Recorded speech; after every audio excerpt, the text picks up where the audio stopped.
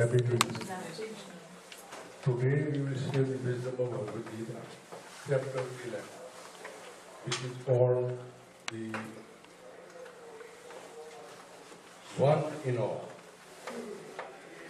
Everybody knows that God is omnipotent, omnipresent, but we don't see Him, and that's the problem. In books from wise people, we continue to reinforce this logic that God is everywhere, and that is the chapter 11, and that is called celestial vision. You got to have 20/20 spiritually in order to perceive the presence of God. Otherwise, we look like all this. But in us, there is a God. Otherwise, we won't do it. God is the energy, the name of the energy. But we don't feel, we don't perceive that way. So, in SRIMAD Bhagavad Gita, Lord Krishna is seated in the heart of it. Now, that is divine morality. It is not the third hand information, it is the first hand information. He is the writer, he is the thinker of this great celestial philosophy. There are 700 verses divided into 18 chapters. And nobody, since its inception, dared to change to 699 or 701. It is a complete package. Complete package. And there are 3 schools of thoughts. The first 6 chapters, broadly speaking, belongs to the yoga of action, karma yoga. 7 to 12, the bhakti yoga, the yoga of devotion. And 13 to 18, it is yoga of knowledge, Gyan yoga. Today's chapter, which I want to share with you, is the 11th chapter. And the 11th chapter is the Virat. Virat is the Sanskrit word, but in English, it is celestial being. Celestial being. And then come back to the same notion that God is everywhere, but we don't see it. We fight, we are full of jealousy, we do many bad things on a daily basis, only thinking that nobody knows. That is, but if you are being watched, chances are you won't do that. If the teacher is here, nobody will try to, mimic anybody. But if the teacher is not there, the tendency is totally different. So it is the awareness. Do we believe or do we don't believe? Because he is invisible. You cannot touch, you cannot see, you cannot perceive that. It is your profound conviction, Vishwas Sukha, wo hai.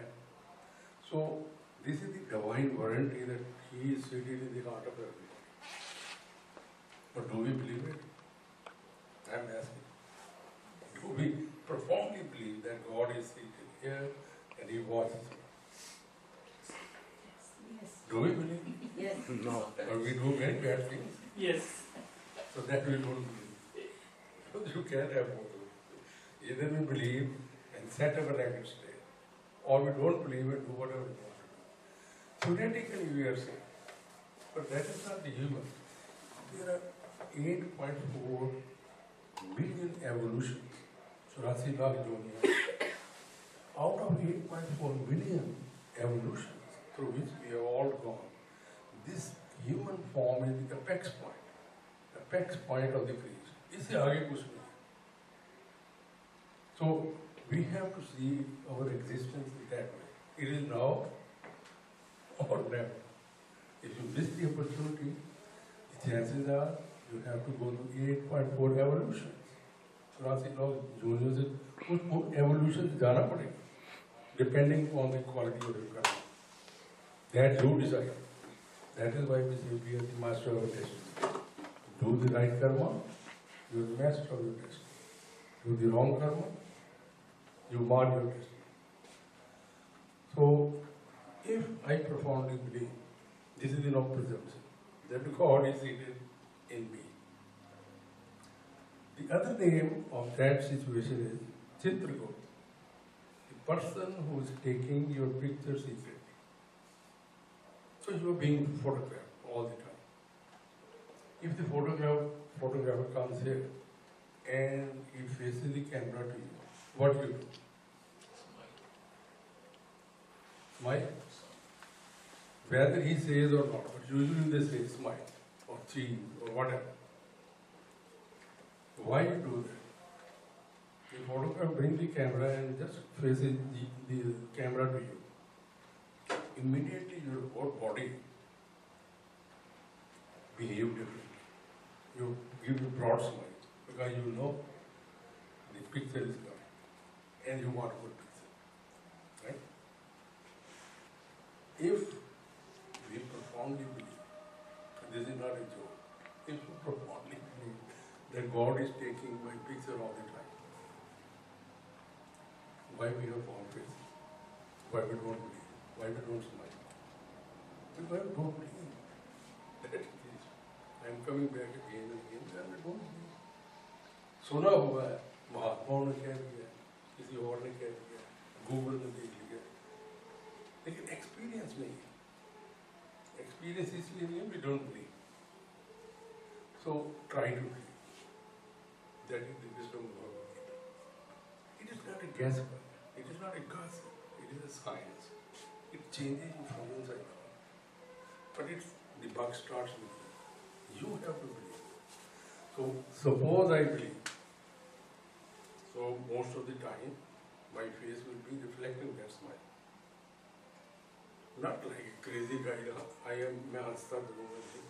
There will be inside smile, because you are being photographed. So with that awareness, when you initiate any bad action, verbal, physical, mental, the same thought should be there, that you are being photographed, videographed. It is a video being taken care of your each and every activity. So what should I do? There are two ways to live life. One is the pessimistic, one is the active, positive, action oriented. Wherever there is action, Bhagavad Gita is there. Wherever there is inaction, Bhagavad Gita is not there. So Bhagavad Gita is action oriented. Once you understand it, you will be very positive. You will be very productive. You will be very qualitative. And in these days, corporate world, people who are still working, you guys, young guys, you understand that. Everybody is about equality. Everybody is a quality control department. This is also quality control thought that God is with me. And my evolution, since I am at the apex point of the evolution, I should behave that way. My thinking process should be at that level. ये जो आप जो बाकी देखते हैं, it is just like a temporary phase of life. We come alone, we go alone. We come naked, we go naked. All citations, all certificates, all bank balances, all cars, possessions, this day, everybody. Then, does it not look a totally false existence that I have been working very hard? I want midlife lens in order to get the best results, good grade. And I got a good job, good wife, good kids. But then everything stays there. It looks like drama. And that is why Shakespeare said, this world is a stage, and we are all actors. Nothing belongs to you. But the way we live, it looks like everything is yours. You say vocally, you interact with the people in that way. Mine, mine and mine. My family, my friends, my house, my car, my school, my teacher. network of I-ness. It's called network of I-ness. Who created that? We. So, it is very painful. Because when final departure time comes, this network is very painful. Because to dissociate yourself from this network which you have created yourself, it's a very painful experience. आज आपका $100 का एक bill कहीं गुम हो जाए market में, I don't think you will see. You will continue, sir, here, there, everywhere. It is only $100. But when everything you see that it's going on, it's a painful experience. So when you are young, when you are healthy, when you have the resources, when you have the energy, and just that thought that you are the actor. Actor. So as long as you are the actor on the stage, nothing belongs to you. It is the director. It is the other people who provide you the facility to act. But when the your acting is over, you go behind the stage और घर से जो कपड़े डाल के आए वो डाल के right? Life is like that. It is not a scary thought. It is realistic. It is the, once you understand life, you are more at ease. You are at the optimum level of your performance with that awareness. So, do you see Hindi movies? Movie किसकी ऐसी चलती है जो character में घुसा हुआ है. Amitabh Bachchan, give him any role, he does the best, and when he goes home, he plays with the kids. Everything which he did belongs on this page. He has no life. But we human beings, first of all, we don't profoundly believe that this is the stage. We think it's a reality. It is not. It's a perception. It's a perception. And that awareness makes you spiritually very strong.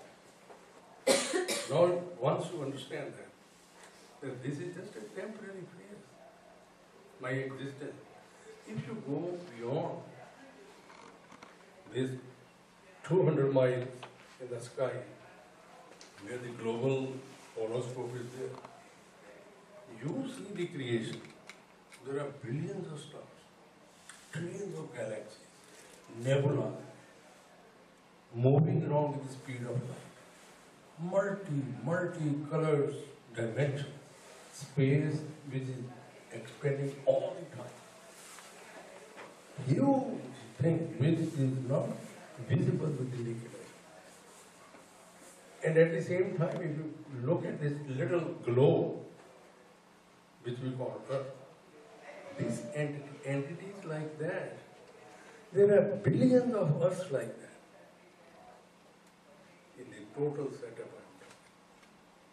And on this little spot, which we call Earth or globe, 7.3 billion people like you and me are living. Right?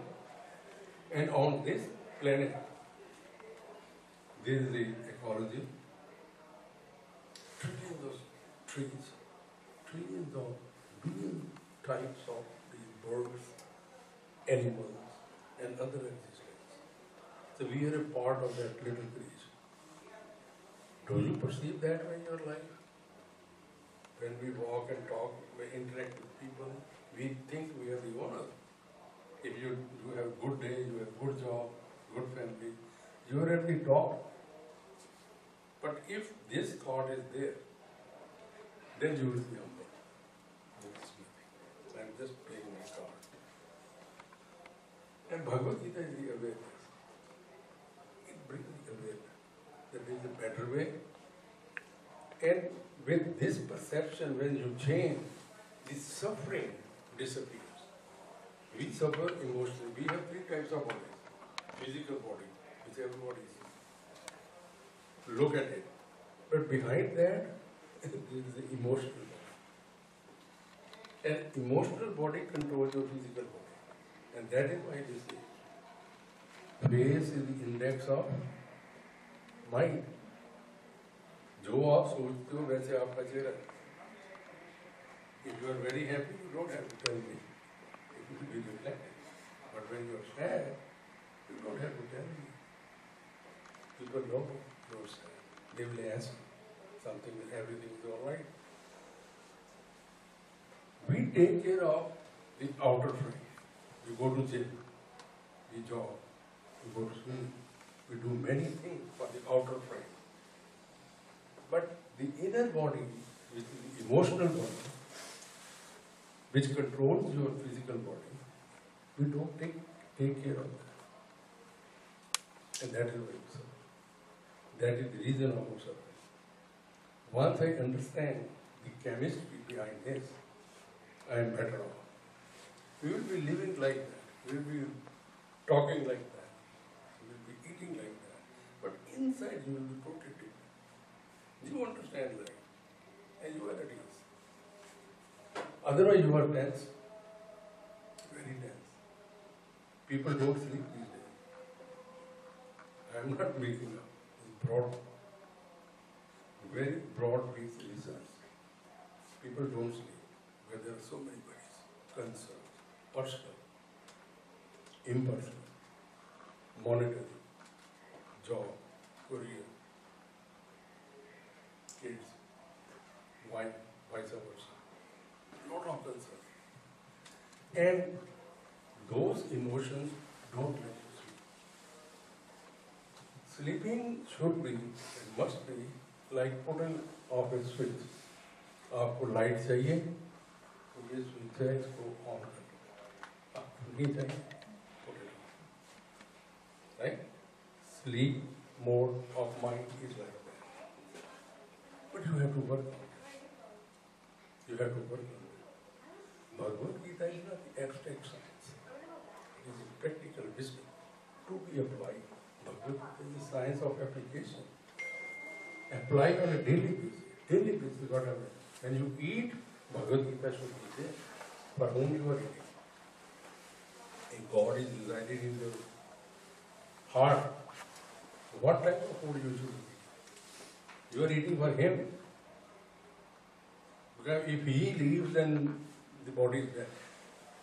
So practically you are eating for Him. So what time आप मंदिर जाते हो? अगर भगवान को भोग लगाना है, तो आपकी फीलिंग क्या होती है? मंदिर में क्या लेके जाते? मूर्ति के आगे क्यों झुकते? The same concept. This is a mandir. Living, walking, talking mandir. Do we treat our body as a temple? No. No. Those buildings made of bricks and mortar and मूर्ति की स्थापना करें, हम उसको मंदिर बोलते हैं. ये जो ईश्वर ने दिया है, इसको मानते नहीं. That is what we suffer. So, what should I do with this awareness that my body is a temple? Eat qualitatively. Eat less. Eat for Him, not for you. It's just a thought. ग्राही हम जो है खाते हैं वो ऐसे ही खाएंगे, but the thought will be different. The same food, when you present to Lord, वो भोग बन जाता है. भोग लगे संतों की सेवा, right? करते हैं. Have the same superior thought when you eat. So, when I am eating right, chances are I am healthy. So who is the master? We go to the supermarket. With our own hands, we select the food. So you have the choice. If you have the awareness, you will select the right qualitative food. Food is of three types. Sattvic, Rajasic, Tamasic. Try to eat what food is more dear to God. That is sadhu. And then the English idiom comes in. You are what you eat. You are what you think.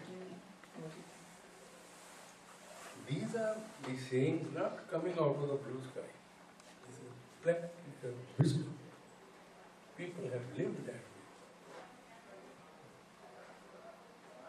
After Saint Jan, Pranavji, look at his daily routine. And that is called puja.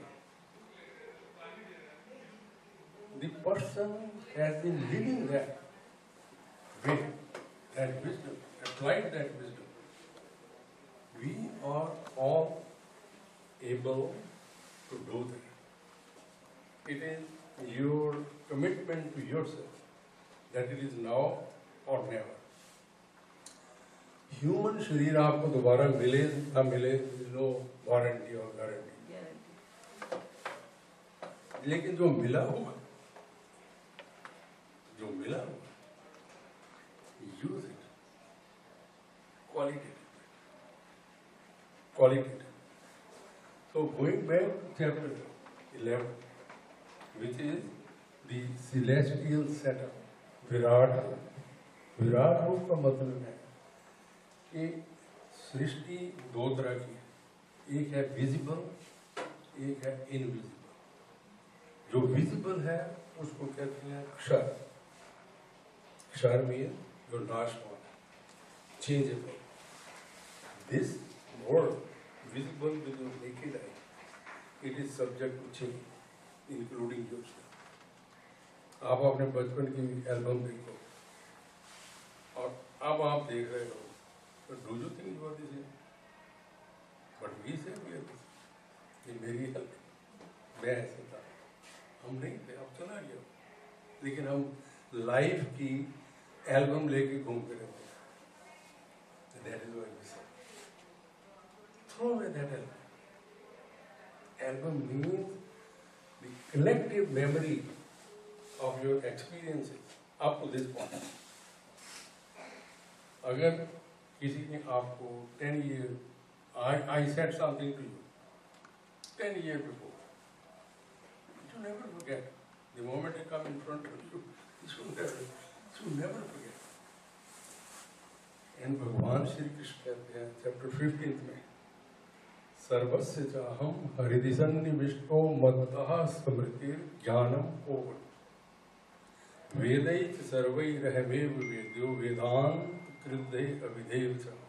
I am seated in the heart of everybody. Second segment is I am the memory. I am the memory in your body. So if Lord Krishna is memory in your body, what should be you doing with your memory? Don't misuse, don't abuse. That is the attribute to Lord Krishna. I am not misusing it. I am not abusing it.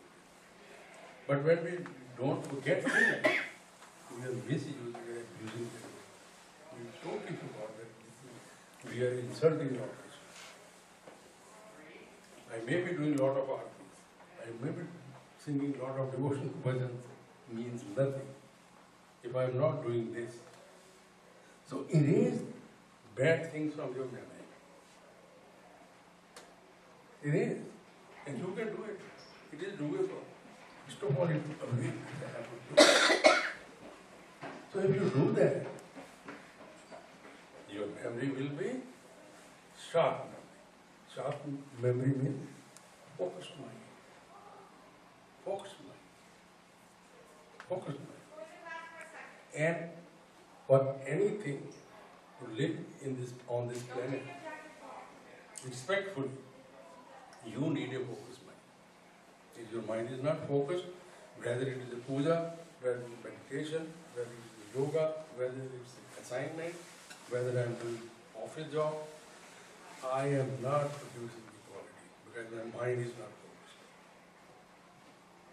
And this awareness, you don't have to buy anything. It is free. It is free. People who charge for meditation and yoga, they are committing a sin. It is free.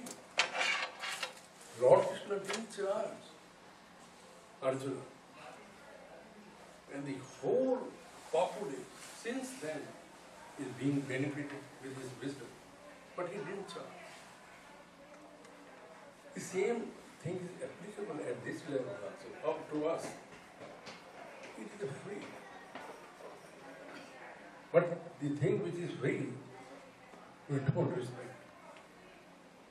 We don't respect anything in this world which is free. This is a tragedy, human tragedy.